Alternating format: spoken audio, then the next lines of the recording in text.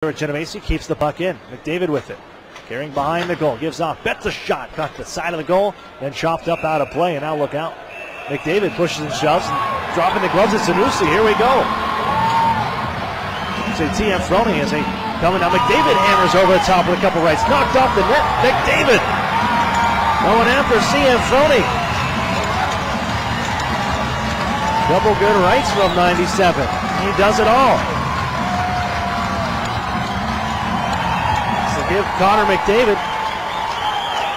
the Gordie Howe.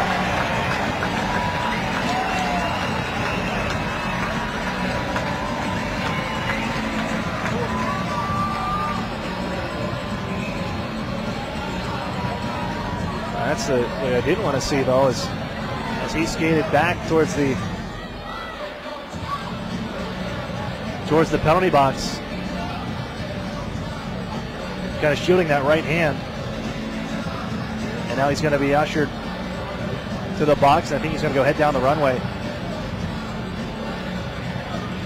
with honors trainer Andrew Kubnewski.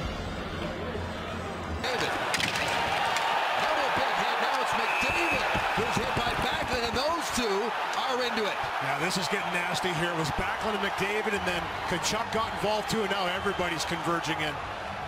Now Tkachuk is on the Edmonton captain, and everybody is into this melee.